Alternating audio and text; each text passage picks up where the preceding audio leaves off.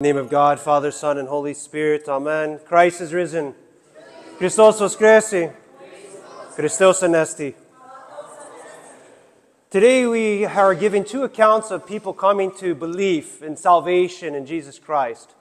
In the epistle for this Sunday, we hear of Paul's being imprisoned after he is brought to anger and he's lost his patience with this woman that's divinizing and calling out to him and kind of nagging at him, and he frees her from this demon, and then he's put to jail for this. The owner of this slave woman puts him in jail, and then we hear of this jail holder who, after this miracle of this earthquake and the shackles falling off of Paul and Silas, he's afraid for his life. He's going to kill himself.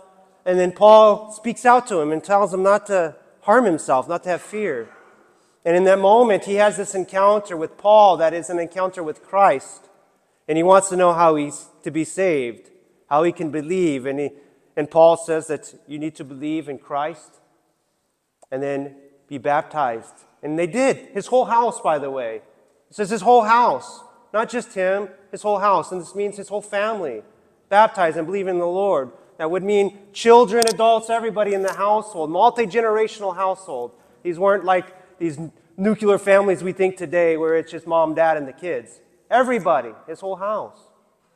And so we hear about this encounter. And so oftentimes when people think, how are we saved? How do we come and to believe our salvation? It's very similar to what this account was. People say you believe in Jesus Christ, be baptized, and you're saved. Very simple formula, it would seem. But we hear today's gospel from St. John the Theologian, who, by the way, we celebrate today. It's his spring feast on the honor of his burial and the miracles that happened at his grave. And so we hear this gospel, and it kind of turns things around a little bit, if we look at it in a more spiritual way. He meets this man, he sees this man who is blind, and he's been blind from the day he was born. And the apostles get into a conversation with him. Who sinned? This man or his parents for him to be this way? You have to understand, the Jews, of course, have an understanding of being in good grace with God, meaning following the law. If you don't follow the law, you've sinned, and bad things will happen to you. We can only look at the book of Job and his friends who told him essentially the same thing. But also there's this understanding of this Epicurean Greek philosophy that was prevalent at the time with the pre-existence of souls, and maybe you were a bad soul and so you sinned before you were even born, and this is your lot, right? You're born. And Christ says this is ridiculous. He didn't sin, neither did his parents, but for the glory of God to be manifest in him today.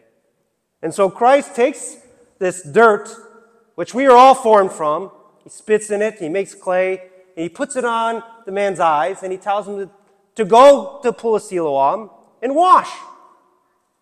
And so he does. The man goes. He washes, and he receives his sight. And from there we see this big dialogue, and it's quite the literary dialogue. It could be a novel, a wonderful novel that John puts this going back and forth from the authorities to Christ and to his parents and questioning and these interrogations. This is, again, going back to this understanding of the power of God and people not accepting it at the time of Christ, or who he really was. But the greater part is this idea that Christ sent this man. He encountered God.